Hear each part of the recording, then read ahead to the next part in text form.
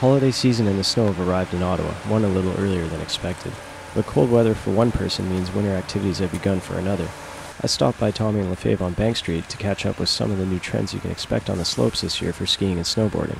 Maybe you might be expecting to find one of these under the tree in a few weeks.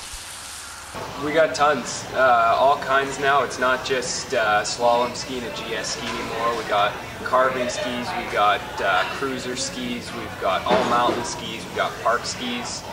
There's kind of something for everyone nowadays. It's nice and affordable, and the nice thing is now for your money you get a lot more. You get a better binding, you get a better ski, you get something that lasts you longer, that does a whole lot better than it used to. In that kind of starting price point kind of thing, you get a lot more than you used to. Boots and bindings are mainstay, but a new art trend is hitting the planks, taking influence from snowboards.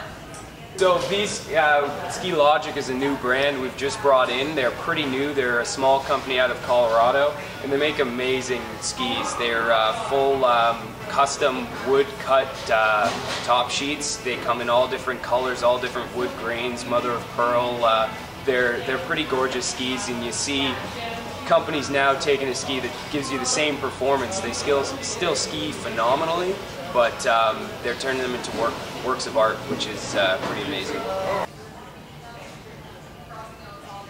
Not to be outdone, art began on snowboards and has only developed from there. I caught up with Jordan Gibbons, salesperson at the store and snowboarding aficionado, to see how far it's come along. Yeah, the artwork is definitely something that's captivating to snowboarding. It definitely makes us unique. There's definitely a story behind almost every graphic as well. A lot of board brands now are starting to bring in artists to design their top sheets of their snowboards.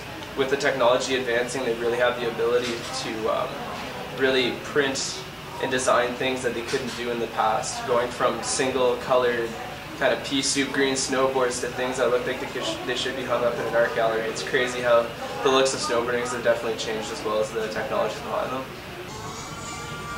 The feeling around the store today was one of anticipation. Gearing up for what will surely be a busy season, I asked Jamie what they expect from the holiday rush. It's pretty crazy in here for sure, but so far we've had really good snow. All the hills are open and people are getting pretty excited, so we think it's going to be a good year. Stephen Ducharme reporting.